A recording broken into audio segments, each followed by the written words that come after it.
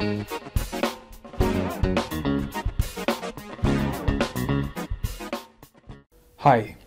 I'm Abhinav Krishna Kaiser.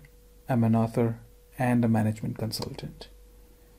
Most of us have grown accustomed to Windows and its bugs. We have learned to live with its bugs, just like the viruses that make us sick from time to time.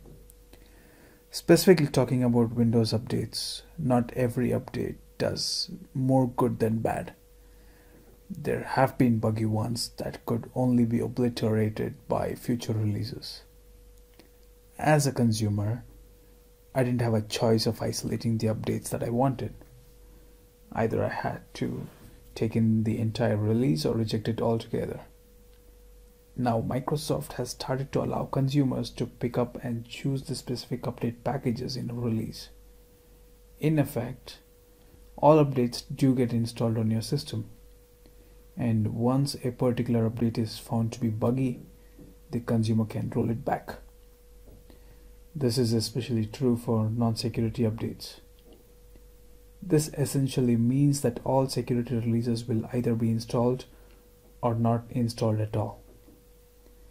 The option to roll back updates is called as Known Issue Rollback, or simply KIR.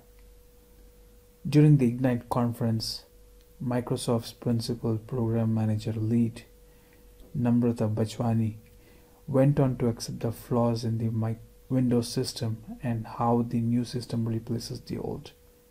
Here's what she said. As you all know, sometimes when an update is released and applied, something may go wrong.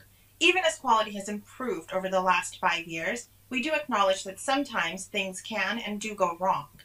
In the past, you had two choices, all or nothing. You either take it all, so you install the update, and you get all the great fixes that you want, and the problem, which is causing an issue for your customers. Or you take nothing, so you either don't install the update because you've heard that it causes a problem, or you uninstall it, which means the problem goes away, but also you don't get all the other great fixes in that package, which has changes that you want and need. We have been listening to you and working on how to handle such a scenario in a targeted, non-destructive way. And we bring you, drumroll please, Known Issue Rollback.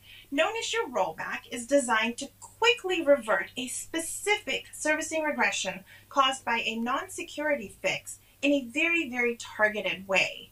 It rolls back the specific piece of code that is causing a problem without forcing users to uninstall the entire cumulative update.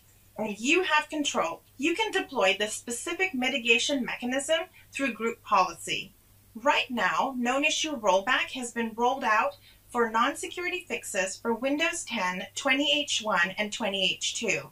There's a lot more coming soon. Definitely check out the session where my colleagues Eric and Vatsan will tell you a lot more about this. And before I move on, I really want to quickly give you a reminder that the Windows Release Help dashboard does list any known issues. We'll talk more about that later, but I wanted to give a quick shout out to that. So how does this KIR actually work?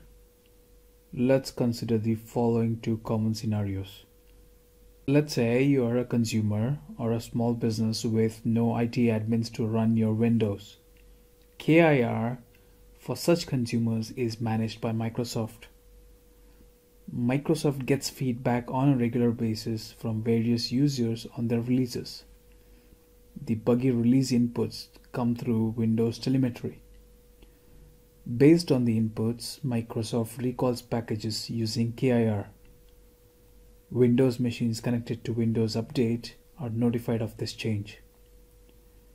And once the reboot is done, the buggy update is rolled back and hopefully the previous stable build is back in place.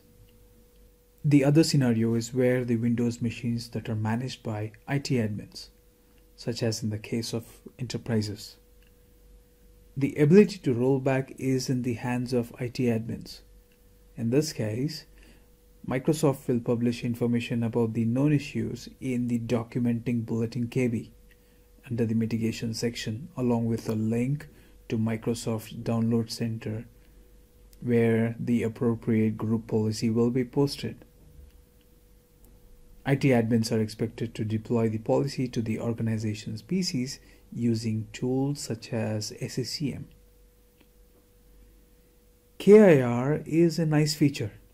It is late in the coming, but we are glad it is in place now. Let us know what you think of KIR and what else Microsoft needs to do to give consumers more power.